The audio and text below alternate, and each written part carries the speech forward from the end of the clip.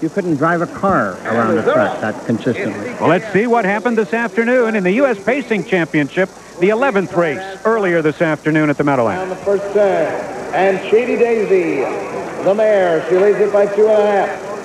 BKS is second on the inside as promised. 2.5 to Cam Best. Then it's Bilateral. Another 2 to Jet Jockey. The heavy favorite staying together. Away 7th and trailing Whiteman Trouble.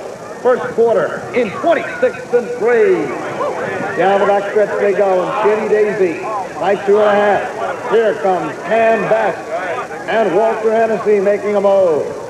CKS in third. 3 back as promised fourth. Bilateral is fifth. Then it's Jet Jockey with Staying Together who continues 7th, and Whiteman Trouble.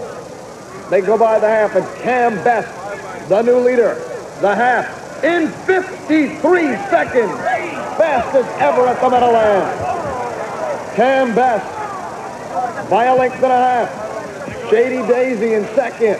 CKS to the outside third with Bilateral in fourth. As promised fifth. Then Jet Jockey, a long way to go for Staying Together.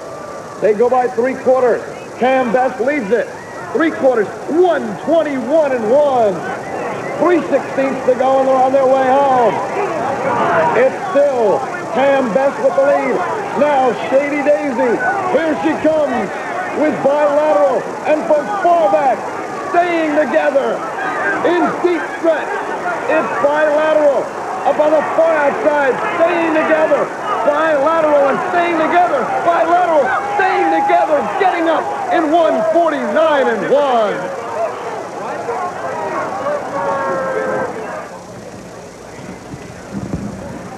Well, in an afternoon of superlatives, we can still say that this was one super mile for the pacer.